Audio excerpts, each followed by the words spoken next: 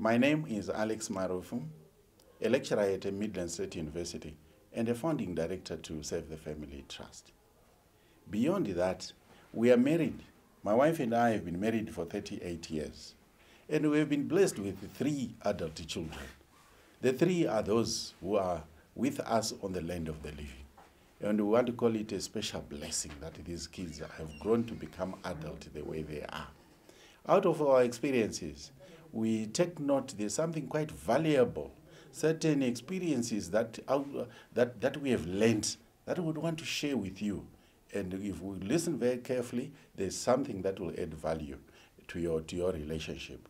And as a couple, our topic is basically looking at the principles that make the principles of a happy marriage.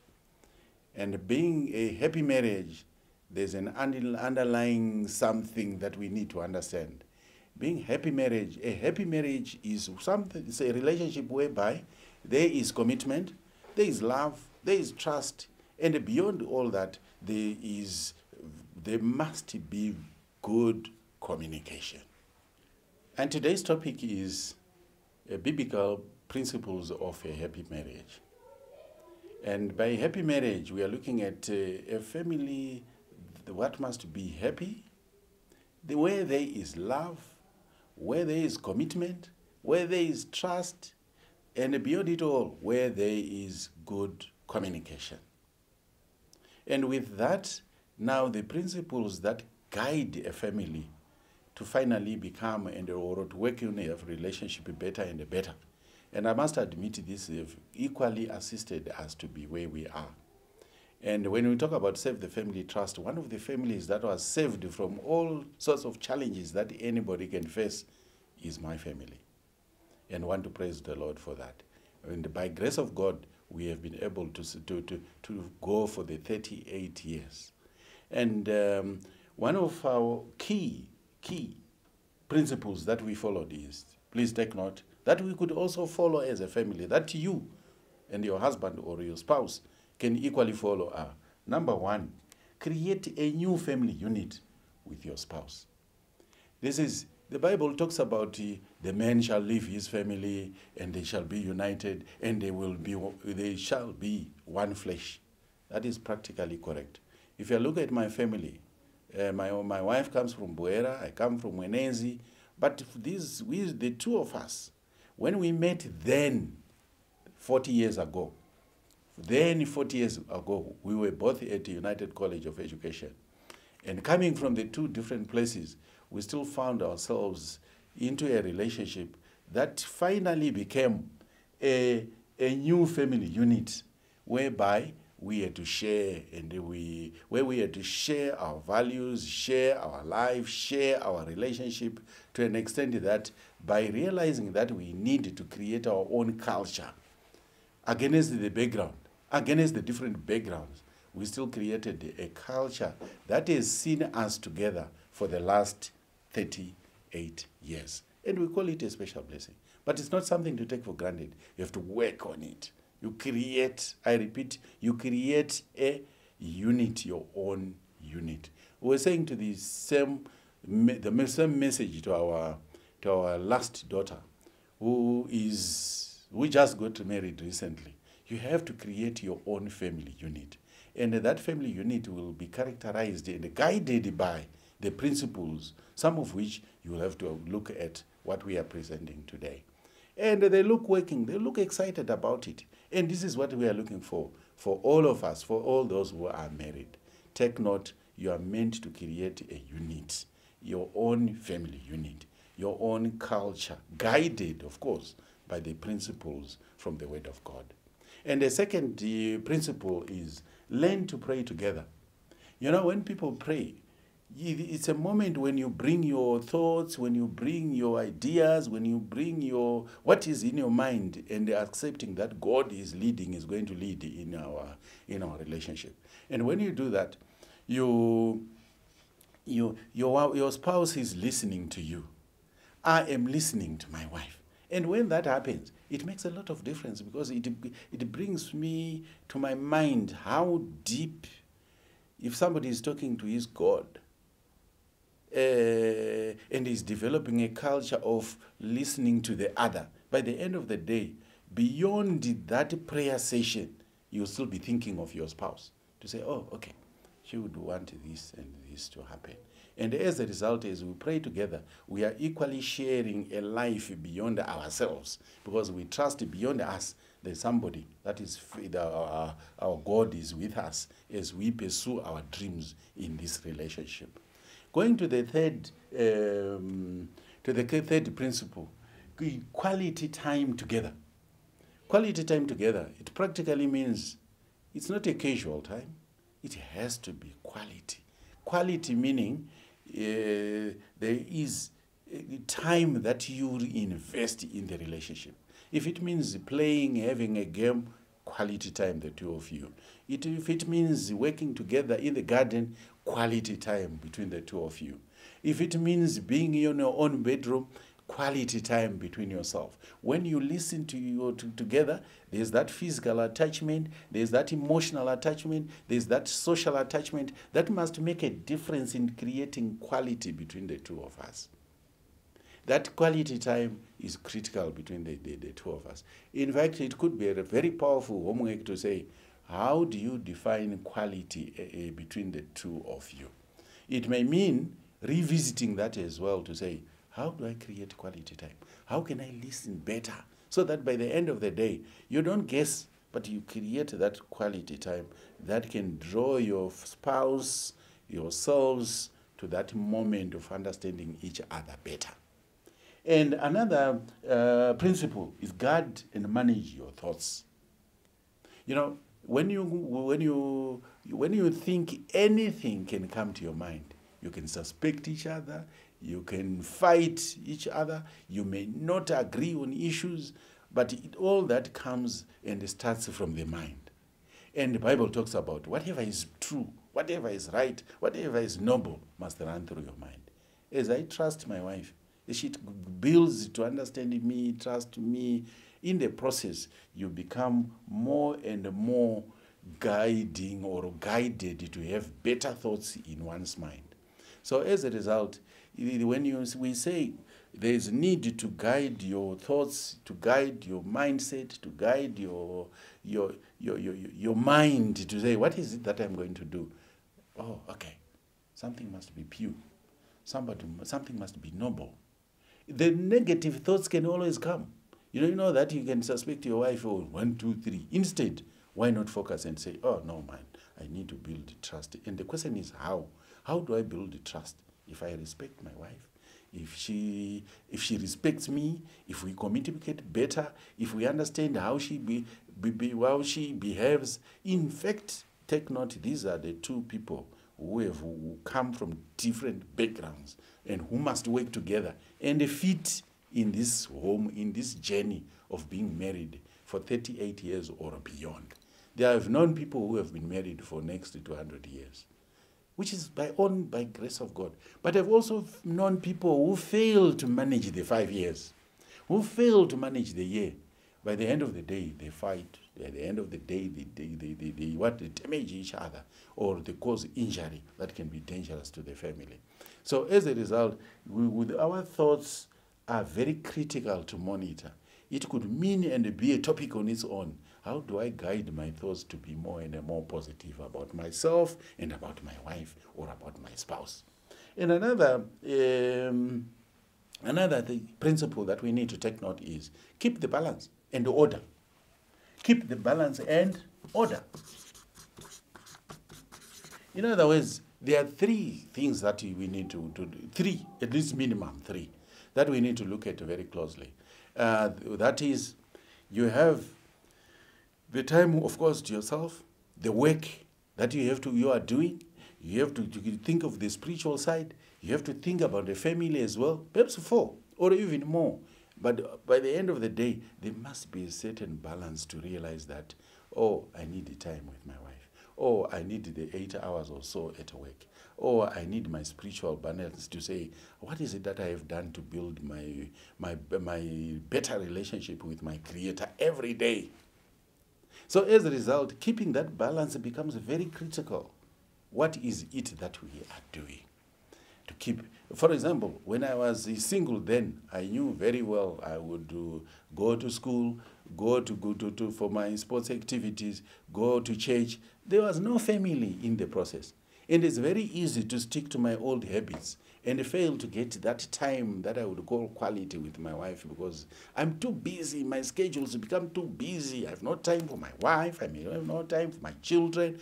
I have no time even for myself, because other things can easily encroach and take away every little time that one may have. So as a result, there is need to closely see the balance out of my day. Say, for example, in our case, I wake up at 4 o'clock every day. I have my own meditation time. I have my own prayer time. I have my own, devotion, personal, individual. And then at 6 o'clock, it's only then when I join my wife to say, let's have a family devotion. And for those 30 minutes, we are focusing and praying with a guided biblical reference and verses to help us build a better relationship every day.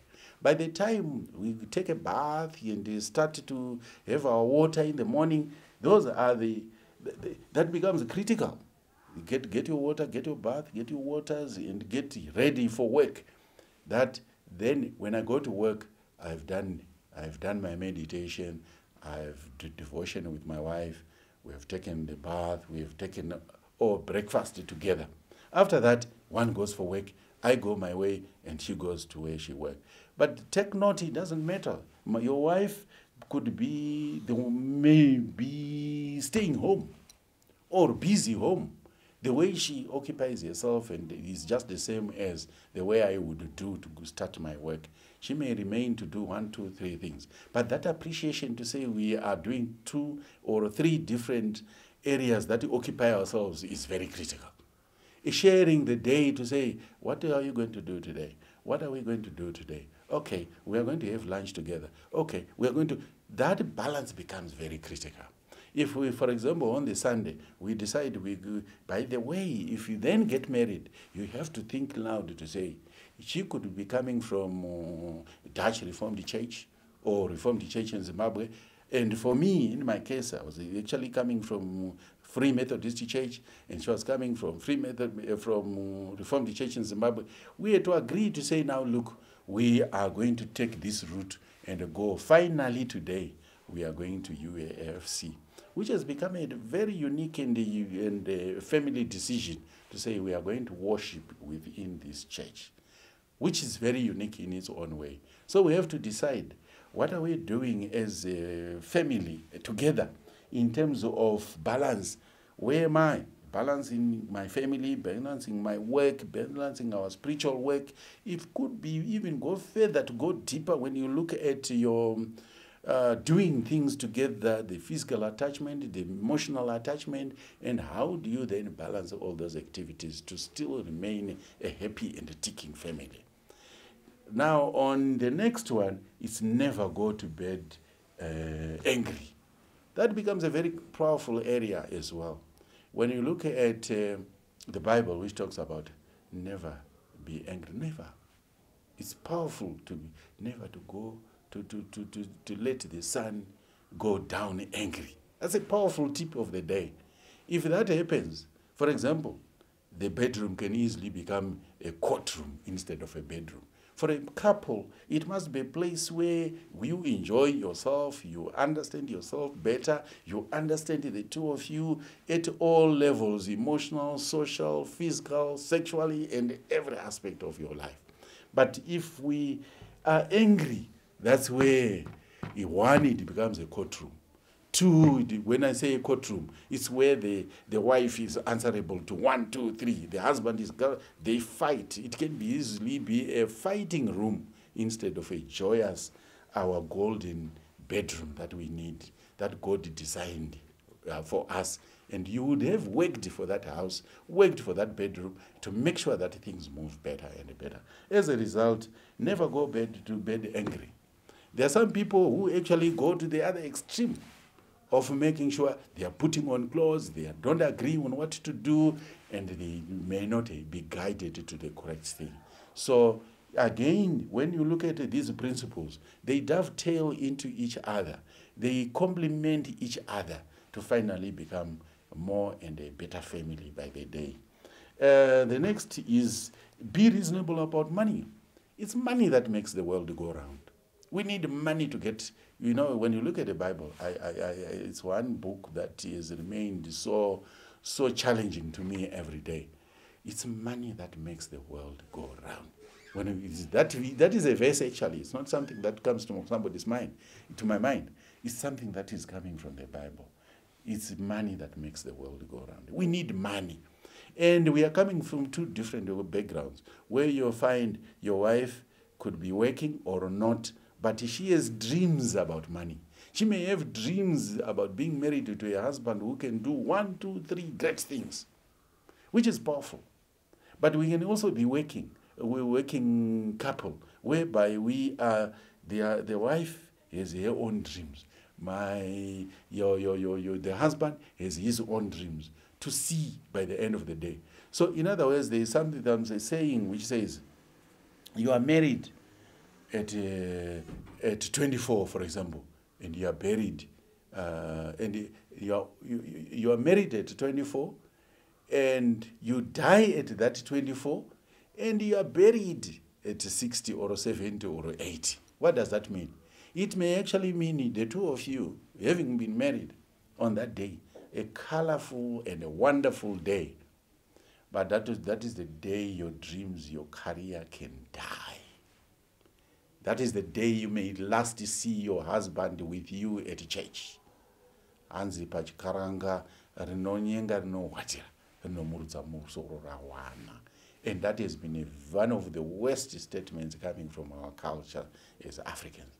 When somebody is still trying to propose, the moment one wins a life in terms of relationship, you forget about it and you never see him at church again. But having said that, I'm only saying that dream, that let's be reasonable about money. When we talk about money, there is every reason to now put our minds together and work together to see each other's dreams a reality equally on financial issues. I remember at one point when my commitment was biased to say, I will see all our children go through and provide the best education. But it had a bearing to our finances. My wife being a teacher at the point in time, we thought we could do, we had agreed in principle that we wanted the best for our children. But my wife still wanted that nice shoe, still wanted those dresses. She still wanted that. She says, no. It is not my dream. It wasn't within my dream to see the children in the best school. It is your responsibility, Sababa, to see your children at their best. But what I need is to see myself in the best of what I want, to see myself in the best shoe, to see myself in the best. All those examples, to me, initially, that was almost a point of conflict that we had to manage. Because I only realized, she was right, or she is right, when she then says, it is not her responsibility. It is my responsibility to see these children, through education successfully, both financially, but because we're choosing. Our choice were, when we were junior teachers, then our children were going to the best schools, Muto, Dada. But as we're improving and getting better and better, our children were going to Midlands Christian College. And that was one of the best achievements as far as I'm concerned.